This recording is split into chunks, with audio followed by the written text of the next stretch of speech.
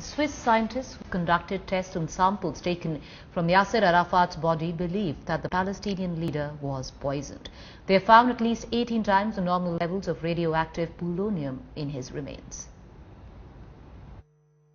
First, they found abnormally high amounts of polonium-210 in Yasser Arafat's clothes.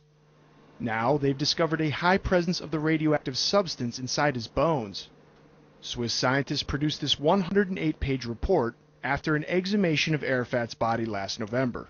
The scientists say their data clearly favors polonium poisoning of Palestine's historic leader, with up to 83% confidence. The Arafat family received the results from their lawyer, along with an analysis from Professor of Forensic Science David Barkley. If I was a judge and jury, this is absolutely stone cold certain.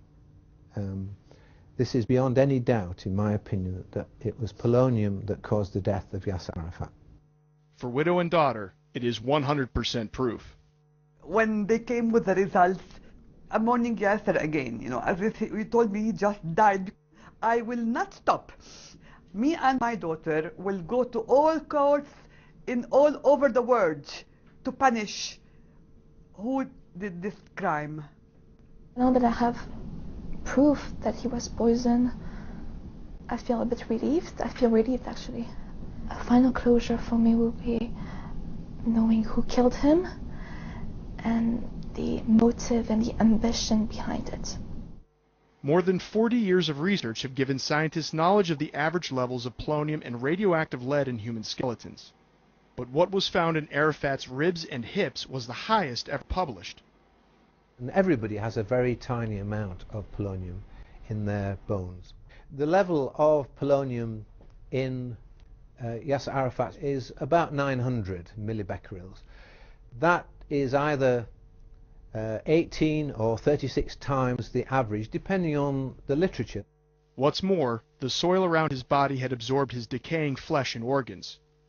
That soil also measured at least 18 times higher than earth not visibly stained. The report rules out any external contamination, and it confirms through DNA testing that the skeleton was definitely Arafat's. On a scale of confidence 1 to 6, 6 being strongly confident, the scientists say the data support poisoning at level 5. These results confirm a theory of polonium poisoning first put forward last year. Then, the same Swiss scientists found that Arafat's blood and urine stains were strongly contaminated with polonium-210, including polonium in its purest reactor-made form. They were lifted from the stained clothes the Palestinian leader wore in his final days.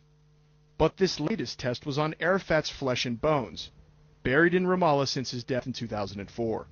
The samples were gathered when his body was unearthed in November last year. 3 teams took 20 samples each. Al Jazeera has released the Swiss team's results. A Russian team also carried out tests after a last-minute invite from the Palestinian Authority. Their results have not yet been made public. And there was a team in France. The French results remain a secret, but as 3 investigating magistrates continue with the murder inquiry, they now have new evidence.